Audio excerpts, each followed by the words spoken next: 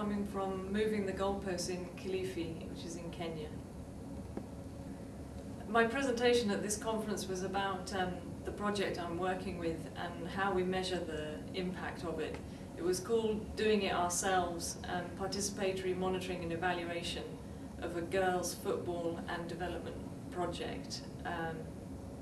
Moving the Goalposts is a sports and development project, and we focus on the reproductive health needs of girls.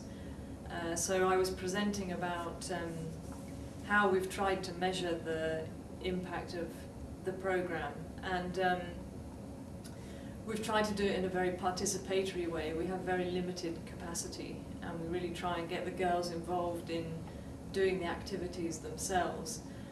So we set up our monitoring and evaluation with a team of girls who have gone out and discussed issues with girls' football teams.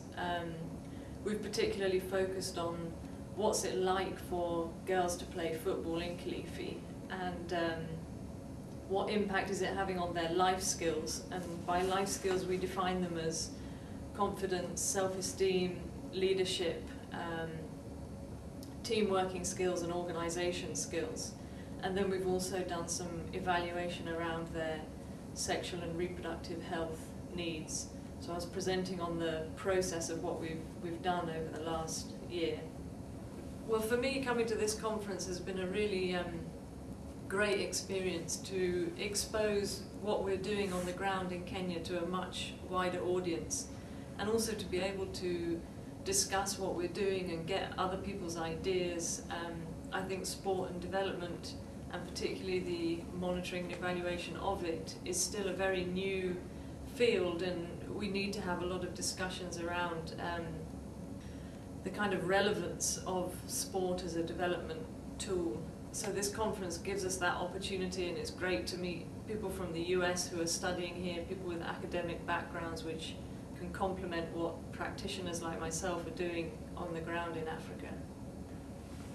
I think at this conference there's been such a huge variety of subjects that we've covered, and it's quite difficult to coordinate them all together.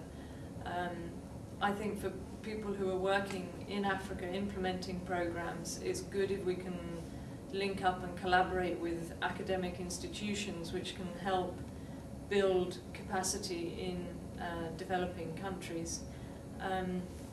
I think maybe we need to be a bit more focused sometimes in what we're doing, and it would be good if we can develop more networks around specific issues or specific projects or whatever, to give us a bit more focus, whether it's geographical or whether it's thematic.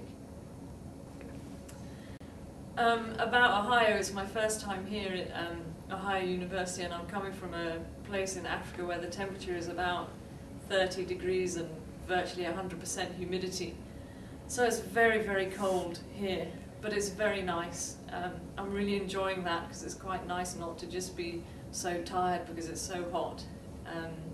So I've really enjoyed the coldness. I've really enjoyed the network that there is of African students who are here, not just in Ohio, but also who've come from other universities. It's really interesting to meet them, and it's a really nice melting pot to meet people from not just from Kenya or East African countries, but also from other parts of the continent. Yeah, I think I'd love to come back next year, and it would be great to link more with the people who are organising the conference and really think critically about how we can best use it to promote sport and development within an African context.